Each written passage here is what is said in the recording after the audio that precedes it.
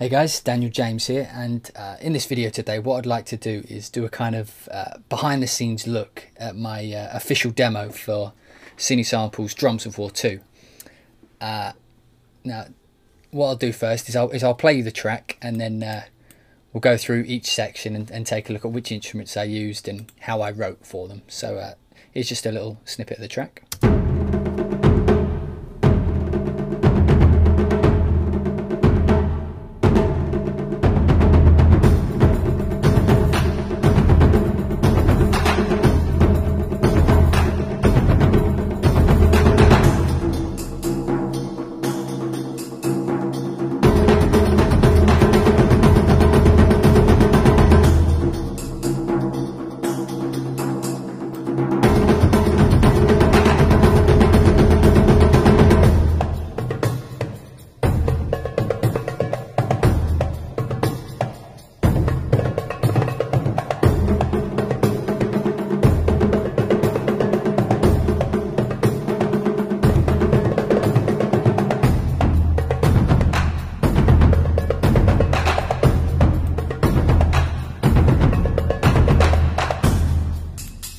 So there's just a little snippet of the track. If you want to hear more, it's up on my Hybrid 2 SoundCloud page, and I'll post the link in the information bit.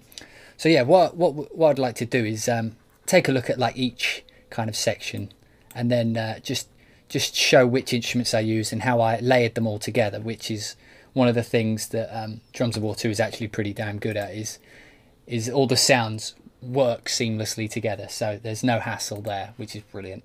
I've had some percussion before where you get all the sounds but they don't kind of fit together. So these are all sounding good. So this first section here, we've got in some daikos, taikos, we've got some shakers and some chang chang, and some jun jun. So if we start with the daikos up here, pattern looks like this. As you can see, it's very, if I put this on, so it's on a 30-second grid at the minute, and you can see I've actually got some 30-second notes in there. Which, if you don't know music very well, is a very fast note. 16ths is more common, so that's these notes here.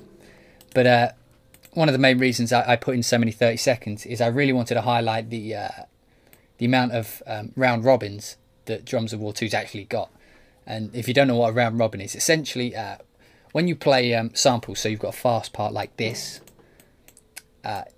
if you don't have round robin and you play a line this fast, you get this kind of it's called the machine gun effect, which is where the same sound plays after itself very quickly, so it sounds like a machine gun. So it's like da da da da da da da, because each note sounds exactly the same. But when you've got round robin, basically what they do is they record the same sound many times, so when you play like the same thing again,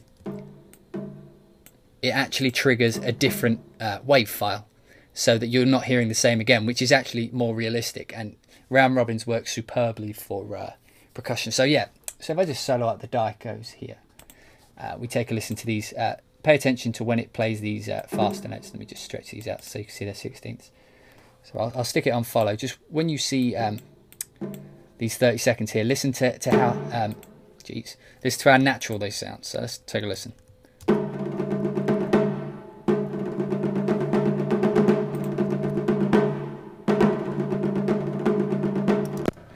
As you can hear, they're very, they sound like natural rolls, which is one of the things I really wanted to highlight when I was writing this demo. And as you can see, I've got all that. If you look down here, these are velocity layers. So the higher this little dot is the harder, essentially, the drum is being hit in the virtual space. So it goes loud, and then the roll is a bit quiet. I mean, if I turn this up, you can hear how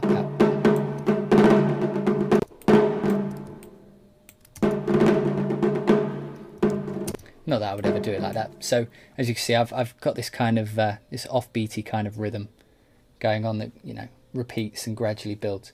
And then I've got this section over here where you get this kind of all over the place rhythm, which adds a bit of rhythmic interest before you move into the next section, which is what the aim of it was.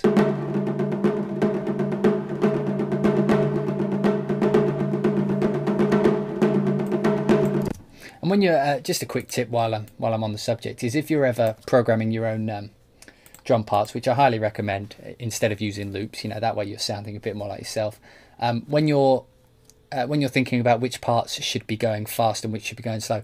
When you're playing, when you've got high instruments like a Daiko here, they sound, when you layer that, okay, I'm mumbling a little bit, but basically you want to put your faster instruments as higher pitched ones like this Daiko here. It seems to have more drive, whereas if you did the same thing with so this is my taiko, which a taiko is a big bassy drum. I mean, if you did the same, you know, it sounds a bit kind of out there. So the big stuff is the, you know, you want these big gaps in between, and then the higher stuff go faster. That was a bit of a ramble, but just ignore that for a second. Okay, so now we'll look at the taiko, which is the big drum, which has got this very, you know, huge and commanding sound. Helps if you solo the right track. There we go.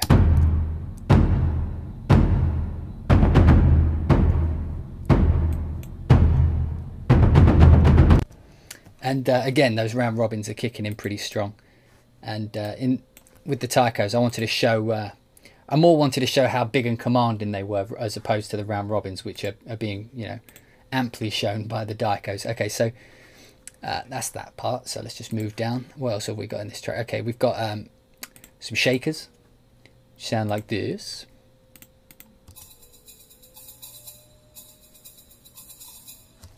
And as you can see, I've programmed it so it goes da da da da da da da da da da. It's hard to explain. I'm not sure how you would explain a shaker with your mouth, but so this bit here, the way this one's programmed is you get the tighter, almost like the tighter articulations of the shaker down below, and then the further up you go, the looser it is. So you can, you know, you can kind of da da da da da da.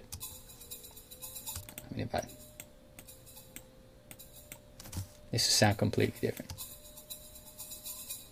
Okay, it didn't sound that different, but you get the idea. So there's different articulations. I think it'll probably show it on the window. I'll just load it up. So we take a look at the click on this one here. If you look down here, so you can plan ahead your own little rhythms, which is what I've done in this little section here. You get a da-da-da-da. And with shakers, I always like to double them up. So I'm using the chang chang, which is, if you consider this shaker a more kind of soft, kind of airy sound of percussion, if you know, you need more than that. So this is almost like the body of the shaker. This is the chang chang, which has got a more harsh, metallic sound to it.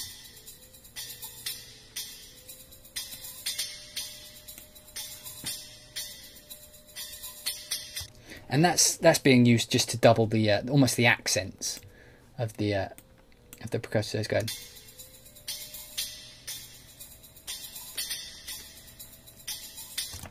In fact, I believe it's actually helping double the daiko as well.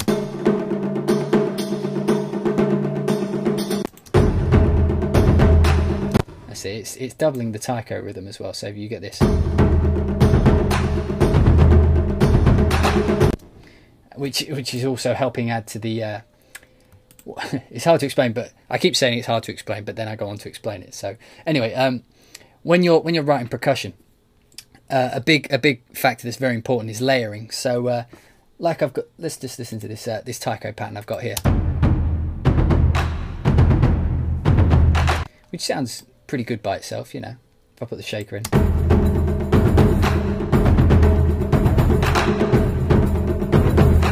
You know, it's got a good drive, but you can add a bit more kind of a bit more weight to the sound, even though the chang chang itself isn't like big in its sound. It's a very strong sound. You know, it's a very snappy sound, and if you throw that on top of the accents within the taiko rhythm, or in any other rhythm, it will make those parts of the rhythm sound stronger. So if we listen to that passage with the chang chang turned on, I mean particularly this part here, listen to how strong this beat is with this chang chang. Now if I turn it off, So as you can hear, there's a very significant difference within within the actual overall sound. And like I say, the Chang Chang isn't that full of a sound. But when it's layered with something else, it makes those beats sound a lot stronger. That's one of the principles of layering, is when you're layering, you're essentially trying to make things bigger, you know, more full. And of course, you as a composer will decide when something needs to be more full. And it appears I've got a Jun, I can't pronounce it anyway. Just hitting the, again, this is for layering purposes, just to accent the downbeat, is I've just got it on the first beat of every bar. So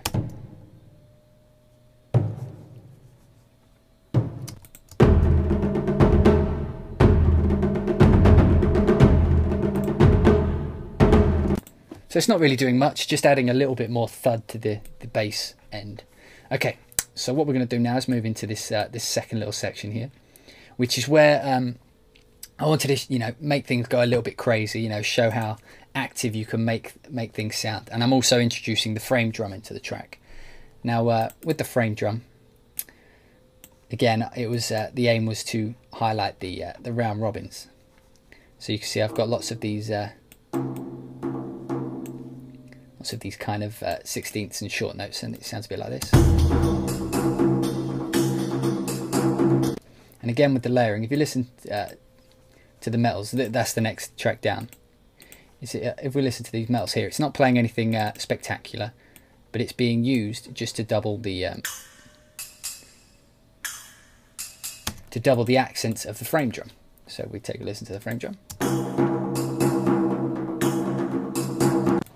So essentially, if I take a look on here, it's doubling this note and this note. So if you listen to this whole passage again when I play it, this note and this note will sound stronger than the rest of them. So it's putting the focus on these two notes.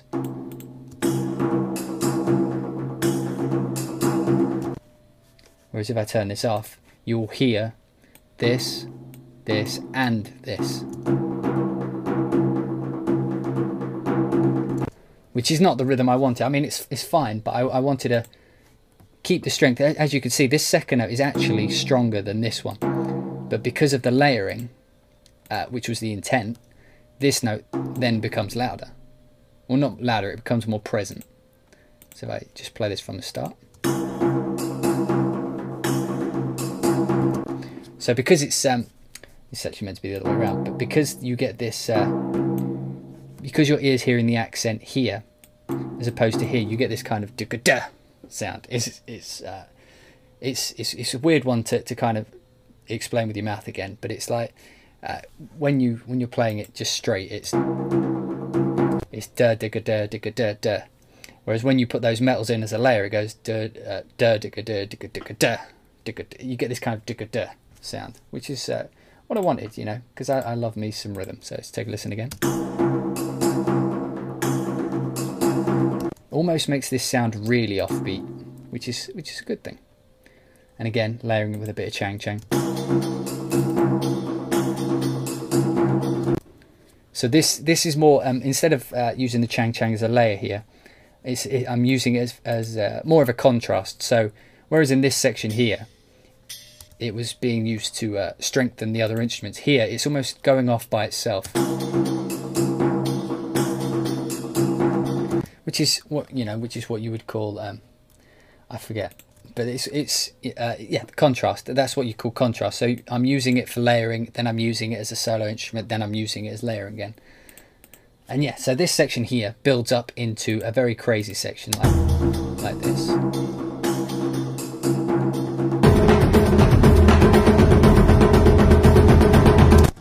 Now this section was pretty crazy, and there's actually quite a good polyrhythm going on. I'll go into that in a second, but I just wanted to again highlight the Chang Chang, which is actually one of the main focuses of the track, even though you don't realise it. But so we've gone from layering to strengthen the instruments here. So that's layering, and then it comes over here and it's actually doing its own rhythm, which is giving a kind of offbeaty shuffle to the whole thing. So we go, And now it moves on to underpinning and actually holding the entire groove, just gluing it all together so it doesn't feel too chaotic. So it's just playing like a simple 16th pattern. So, and as you can see, there's a lot of 16ths going on here, and it still sounds very natural and very snappy, which is cool. So as you can see, it's gone through 3 different phases, and yeah, and I've layered that up with the softer sound of the fish shaker, which is doing more of an 8th note kind of accent. So you're hearing more of a duh, duh, duh, duh, which should, I'm not sure, because it's quite quiet, you know, you don't hear it too well, but what it should be doing is making the 8th note within the chang chang sound, again with the layering, sound a bit more present. So you're hearing more of the duh, duh. You're hearing this, essentially. If I take that out, it should sound more 16y. So again, I'm just trying to focus on how important the aspect of layering is in percussion. If I turn, even like if we just listen to this again by itself, how soft this sound is. I mean, you wouldn't expect that to add much to this track, but without it, this section here sounds very 16th note, so very kind of da da da da da da da da da. But if you throw it on top, it becomes more 8th note. It feels more like da da, well, da da da da. No, da da da da. It sounds more like that, because the higher end is being filled out by these parts here.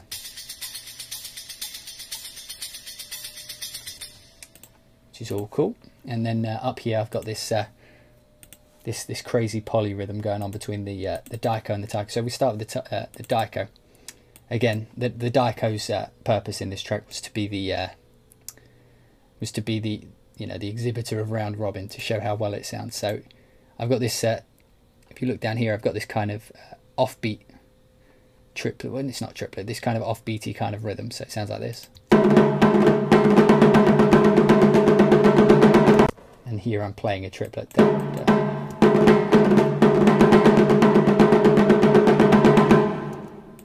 Which is cool. And then I'm doing something. I'm doing a polyrhythm here. And if you don't know what polyrhythm is, it's essentially like 2 rhythms going off at once, and then they kind of interlock, and they sound crazy and fun. So take a listen. This is the taiko rhythm, and this time I'm actually using the taiko pretty fast because I wanted this whole section to sound very kind of, in my head it almost sounded like the Bourne Identity or something, you know, very kind of crazy percussion. So just take a listen to this sound. Oh, from here.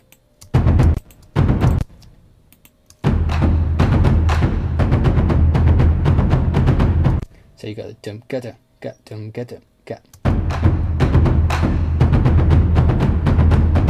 But when you layer it with this rhythm here, you get this very odd off kilter kind of rhythm, which sounds chaotic, which is indeed the purpose of that part. So you get this part here. You get burga. I wish it was like Ableton Live was like Cubase, where I can show 2 MIDI tracks at the same time. So if you look here, this gap here is being filled by a kick. So you get the, so you're feeling dum ga dum ga dum,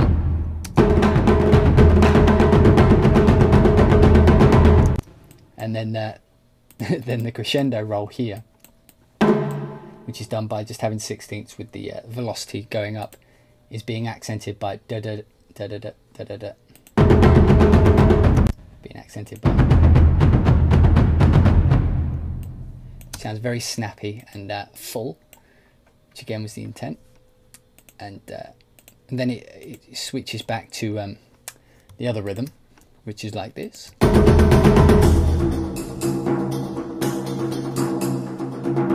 But what I've done here is, instead of keeping the chang chang doing its separate rhythm, which is this part, I've actually got it doing both now. So again, it's changed. So it's gone from layered to its own rhythm to pinning down the track, and then it moves on to this, which is essentially holding down the 16th, but at the same time playing its own rhythm. But it's a more kind of offbeat rhythm, as you can see here. So on the beat would be here. So each of these notes is playing off the beat. So you get this really, this really shuffly sound.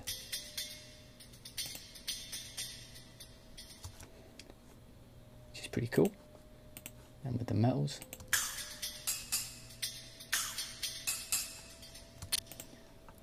So yeah, again, just using the Chang Chang, it's completely contrasting the entire rhythm section.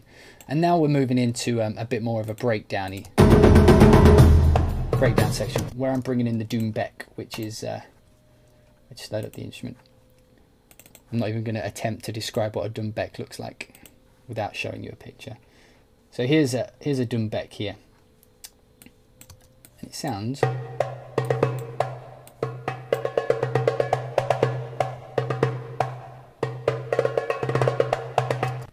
As you heard, that was very. This was another one of those instruments which I was showing the round robins off a little bit. So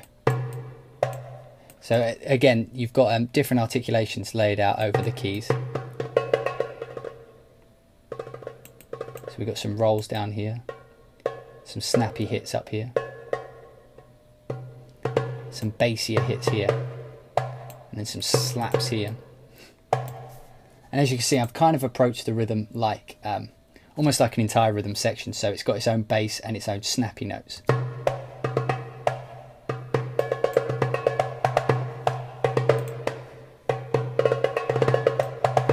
As you heard there, I've got some 30-second notes, which again, Drums of War 2 is handling perfectly because of those round robins.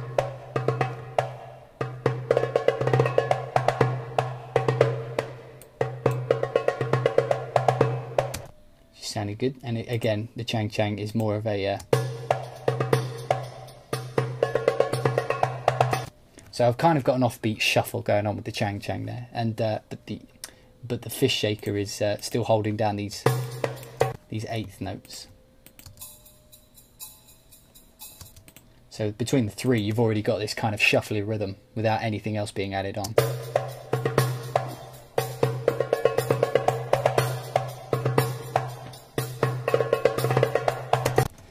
And the Jun, someone's going to have to correct me, the Jun Ensemble down here is playing this.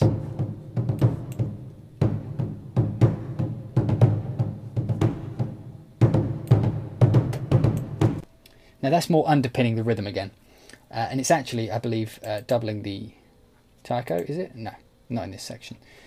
So we've got this whole kind of lighter section. So I've taken out the, if you look up here, wherever this is green is basically just a single taiko hit. So as you can see, this section here is has got no deep instruments except for this Jun ensemble, which is giving it almost its solo as the bass instrument.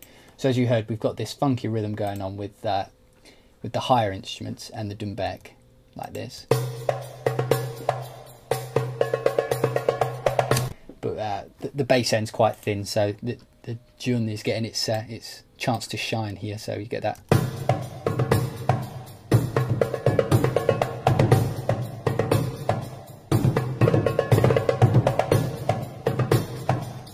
But then up here we bring back in the daikos, which sound like this. So now we.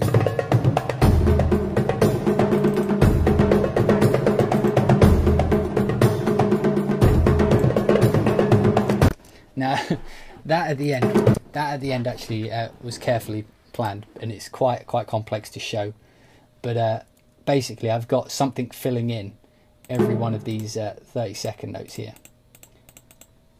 So a lot of them are carried by the daiko, but if you listen, there shouldn't be, at least, any gaps between these notes. If the daiko's not playing it, something else is. So you get this kind of very fast sound at the end.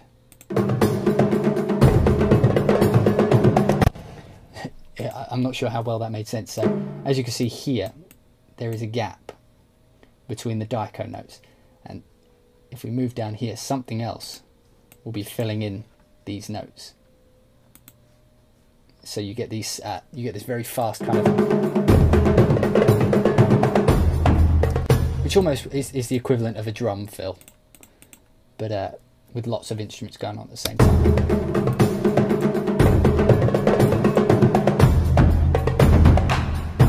And then up here we get this this big Daiko sound, not Daiko, Taiko. Yeah, it's like this. I'm using, if you hadn't noticed already, I'm using the Taiko as basically the underpinning of the track for the bass end. So it's almost like the kick drum.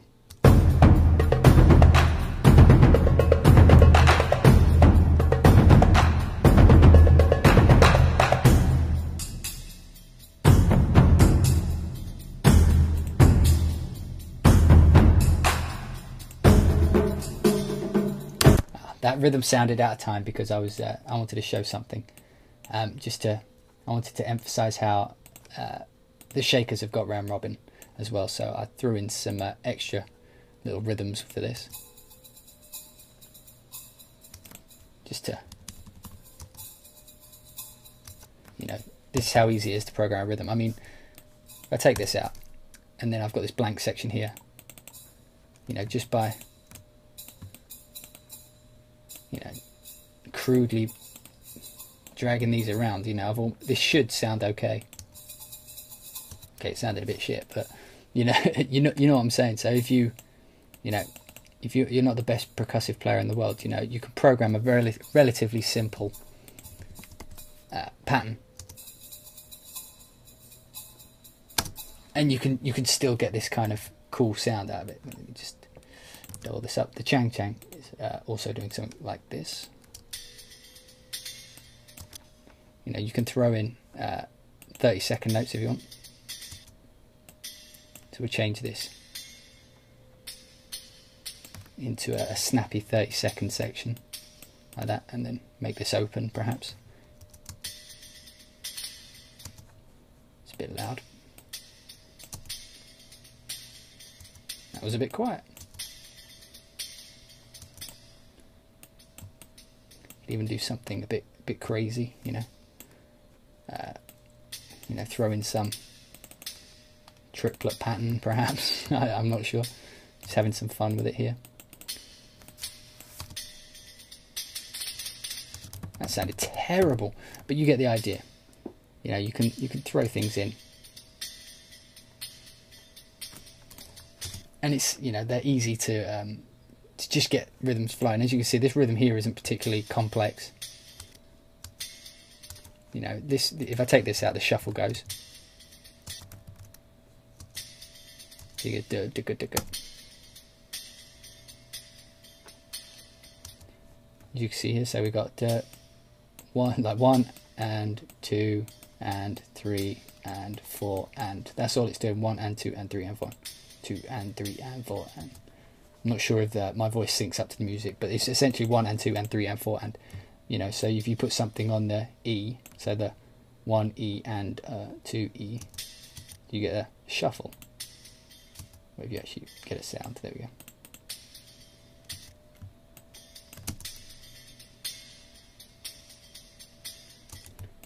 You know, so just working out all these cool little rhythms, you know. Have fun with your rhythm.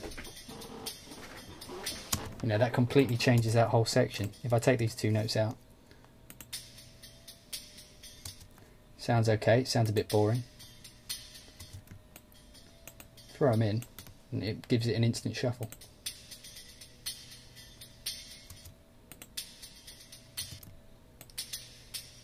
You know, throw a few more in, why not?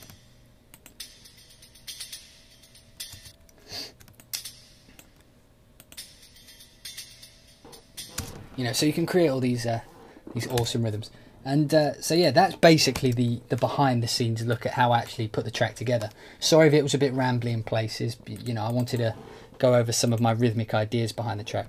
And there's some things that about the library that I could talk about now, which I hadn't so far. So if we, you know, go find like the Daiko Taiko section, there's Drums of War and all the new Cinesamples. I think Drums of War 1 has now got a similar interface now, which is free, a free update if you've got Drums of War 1.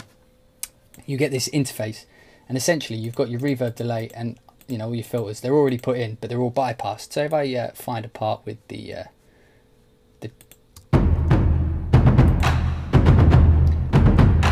so this is my the taiko ensemble rhythm here. So now if I like go to my delay and just turn it off, instantly you'll get this crazy kind of nice rhythm. If you unbypass the right one, that is.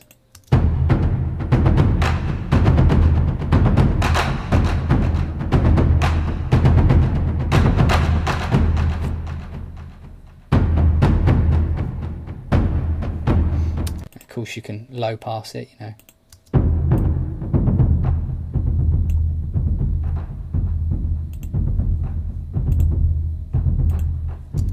or even high pass. If you wanted to use the taiko as more of an airy sound, not sure why, but some people might. If I put it in there.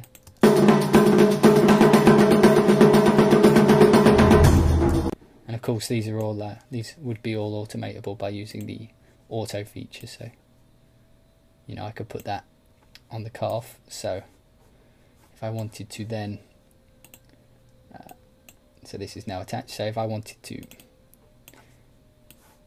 if you take a look at this cutoff here, as I move the automation, I can actually automate this. So this is a high pass filter. So say I wanted some kind of like filter sweep thing, so it almost feels like it's a roll. It would go like this.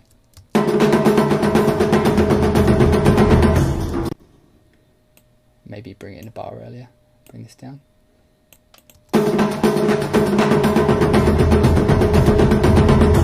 So it almost sounds like a pitch drop. I'll just solo it out so you can hear what it did.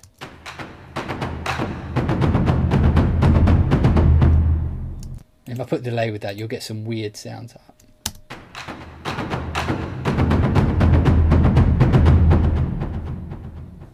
It's pretty cool. Maybe some chorus.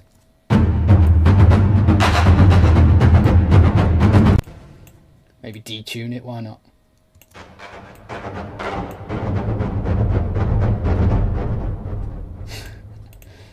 Getting a bit crazy with it now. Take the mids out.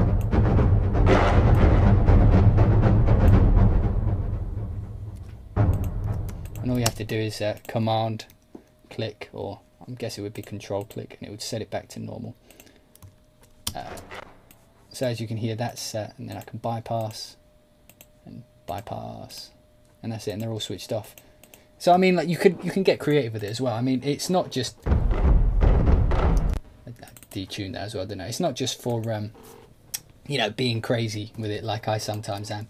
I mean, you can actually add shuffle to a track. So if I find a part which isn't particularly interesting, so like this one, the Chang Chang, which was its own rhythm, and it's the purpose of it was the contrast. But if I just find this and then whack the delay on, and then maybe shift it onto triplets, it's instantly created a different rhythm. So this is what it was originally. So you're wanting to add a bit of spice, to your rhythms. You just whack on a delay, maybe playing triplets or something a bit faster, and so it goes from this to this by just one click of the button. And the feed would be the feedback. So that's how loud the tail of it is. So if I turn this up like quite high, it will actually bleed over into the next note, and then the delays will get delays like this.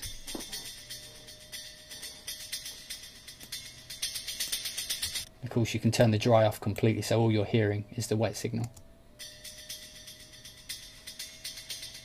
So I put this back in context. You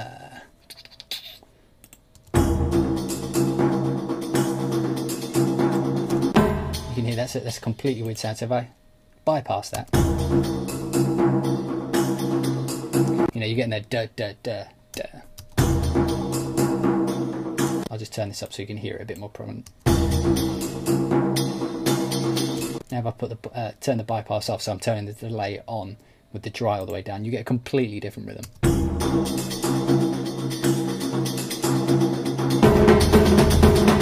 And of course you'd probably want to turn it off for the more busy section, but with slower things you can create these completely different rhythms, you know. And then maybe a bit of low pass filter as well.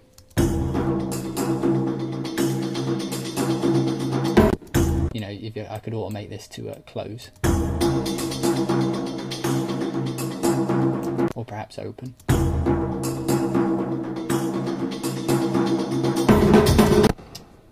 So yeah, it's, you know, the built-in, sorry, built, there's a T in that word. The built-in effects, you know, are perfect for this kind of thing. So yeah, I hope you've enjoyed this this kind of this kind of behind the scenes look at how I built the track. Again, I apologise if it's a bit rambly, but you know, I kind of wanted to have a look at everything I used. Of course, I didn't use every instrument. For those of you who are wondering what instruments are actually in Drums of War, so it's got Chang Chang. I used these ones, that one. So there's a gong in it, a hang drum, mixing bells. I used Mel's and King. There's Mondo toms, one-shot shakers, Shime Daikos, Taikos, Tabla, and there's sub booms. So I mean, there's more to the library, but you know, hopefully you enjoyed my my demo track, and you know, it's pretty easy. I mean, what I wrote wasn't particularly hard, you know, but if you get the concepts of layering down and, you know, making things bigger by putting other instruments in and creating these polyrhythms, you know, these offbeat kind of off-time rhythms, you know, you can create something quite interesting. I mean,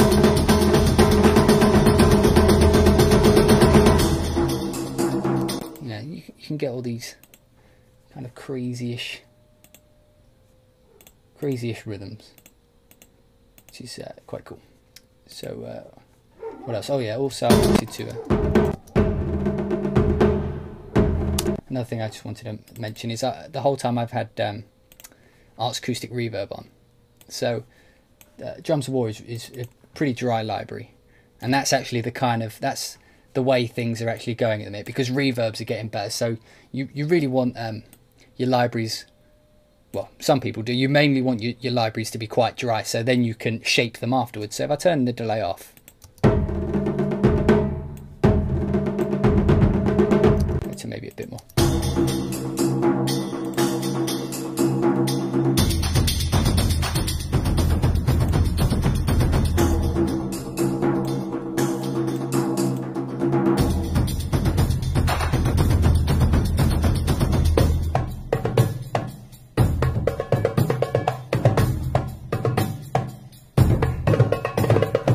And when they're dry like this, it gives you ultimate, you know, control when it comes to mixing it into the track. Like some percussion libraries have got like these, like the delays almost cooked into the sound, you know, not delay, sorry, the reverbs cooked into the sound. Whereas when you get them dry like this, you know, you can actually, you know, within a mix, especially with percussion when it's this busy, you know, you want to have a lot of control. So what I've done here is I've put over, you know, Arts Acoustic in their stage hall. And of course now I can control how much of that reverb I want in the track. So if it's a quite dense mix, you know, I want the reverb sound, if it's cooked into the samples, there's nothing I can do, I'm stuck with that. Whereas when they're dry and you put a reverb on top, you know, I can dial in as much or as little reverb as I like.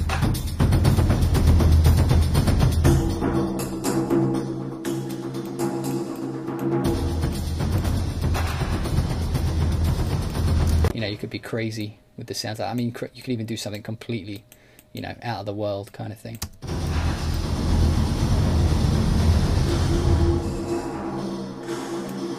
Not that you'd want to, but you know, you never know. There's some crazy people out there.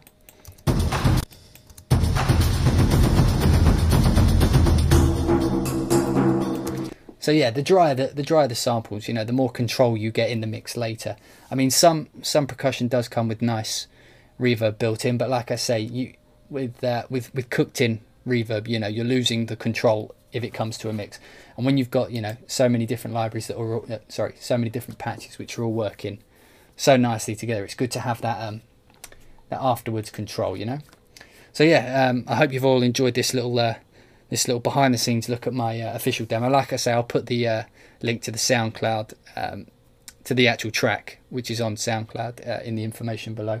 And any comments or questions you've got about, you know, either what I wrote, or you know, Drums of War 2, ask me and I'll answer as best I can.